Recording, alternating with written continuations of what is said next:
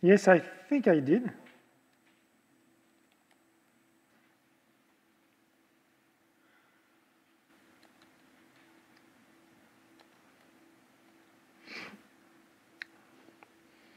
Okay, back to Python here.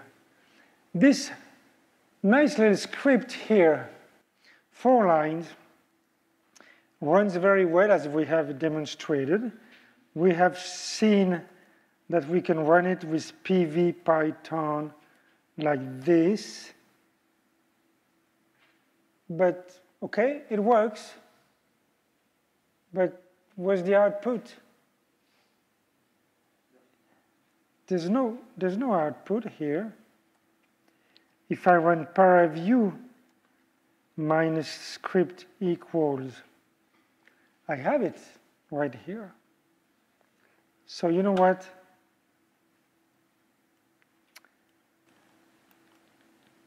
It's missing to run in batch mode. What does batch mean? It means it does its job by itself. What is the output? The output is an image. You want to see the image, right? Well, we didn't forget. Well, yes, I forgot, maybe. So here's the command to save screenshot.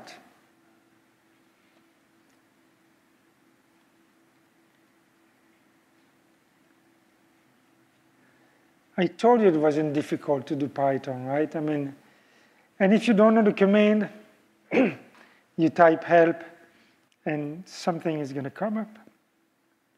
So now, with that particular script, if I run PV Python, I have an image called sphere.png right there. It's not a very exciting image, but it's there. I remove it, and now I'll show you I can run PV batch.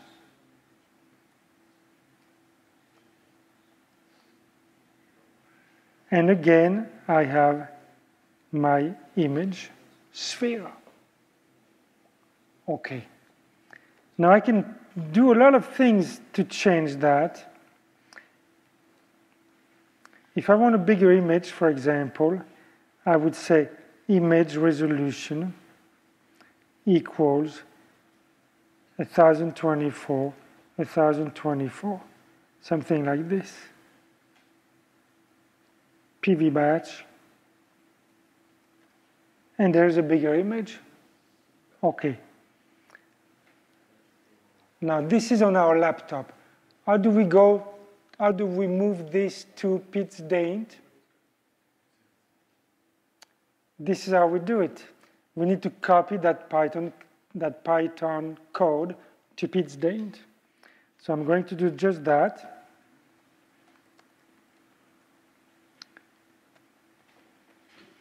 You can copy to your Scratch or to your home directory.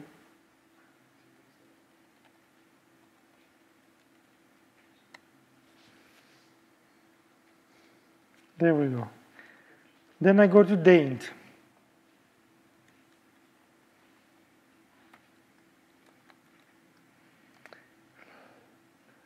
There is my foo.py script. The original question is, where is PV server? Now, first of all, PV server would only be used if you run a client to attach to it. If you want to run batch only, you run PV batch. All right. In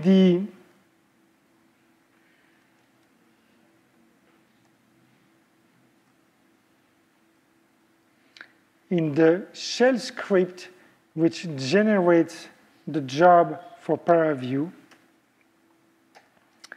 we find here for GNU 5.7, we find instructions to load our module, to to launch our job. So I'm going to copy this file.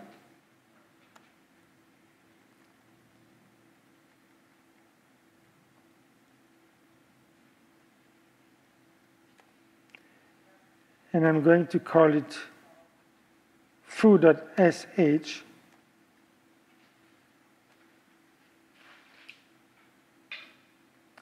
I guess I should have prepared this example earlier, but I didn't.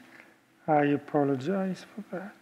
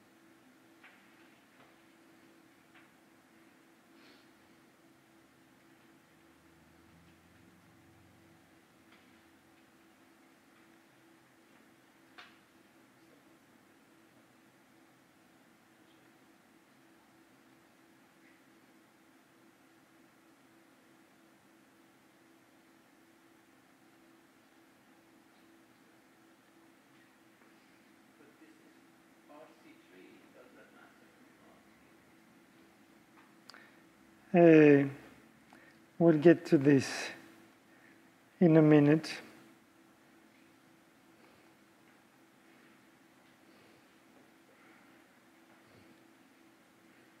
So we should do it to run the ParaView on PC? Yes.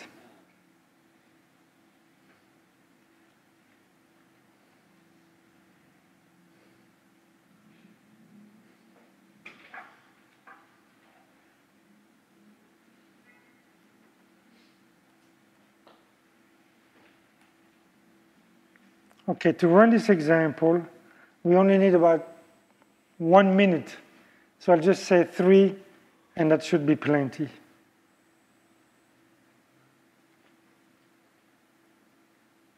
There's what we need.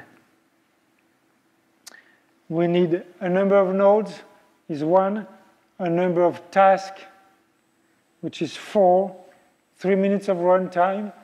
We need to load the constrained GPU. The reservation is this course, and there is where we find ParaView. So we load the GPU. This is the list of all the modules available for the GPU partition of Daint. And yes, indeed, on PITS Daint, we only have RC3 compiled, but the difference is infinitesimal. So we're not going to worry about this. Oops. And then at this point, we can do S1, which PV batch foo.py. And then we submit our job like this. And we made an error somewhere.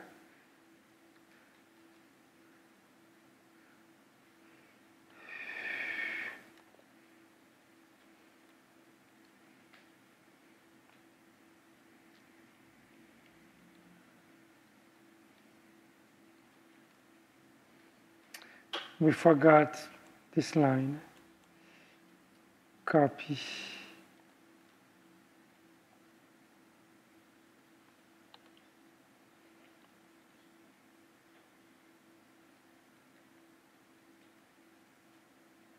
And we submit with foo.sh.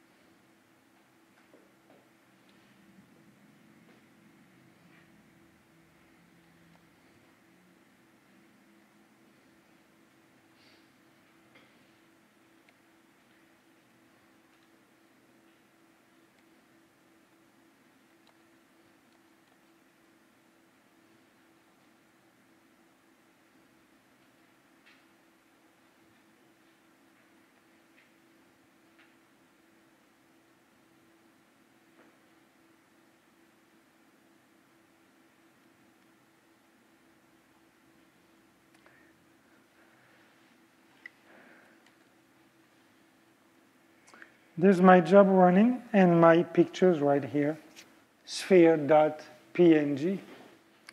So in the usual directory, you'll find the shell script and the Python code. So you don't have to edit it yourself. You can use those as a template. Yes, question? Yes.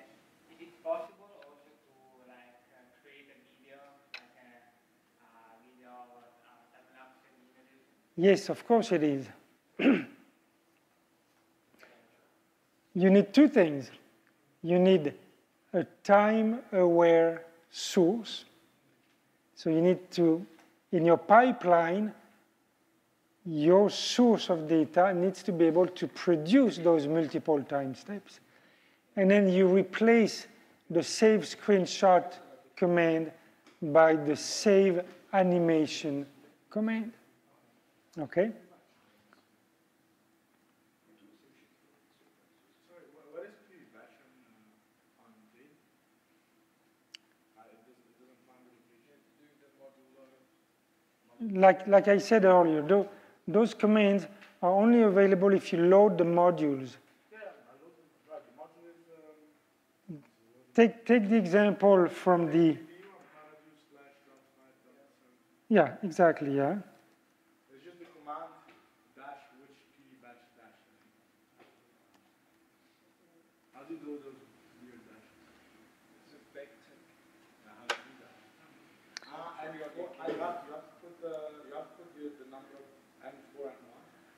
Yeah, you do, yeah. So, yeah, PV batch would be available after you load that particular module. Is it okay with two uppercase N in the S run? Oh, no, that's not okay. Good point.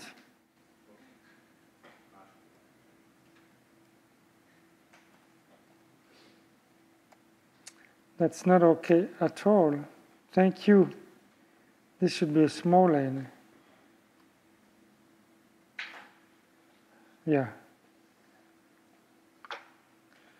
Or is it the opposite?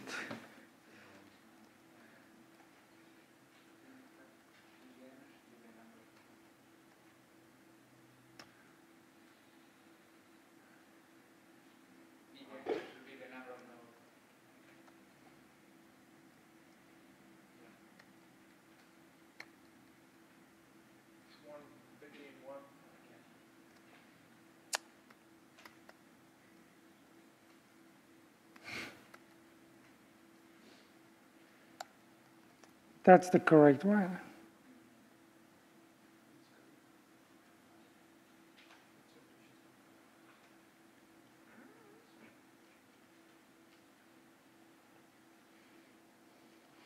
So, okay, so this will run. However, it doesn't do any coloring. So your exercise is to develop on your laptop a version of the Python script which does the coloring. Then you copy that Python script back to date, you run it, and you verify that it has saved an image with the color of the processors around the sphere. And really, that's not difficult. We've seen how to do all of those things.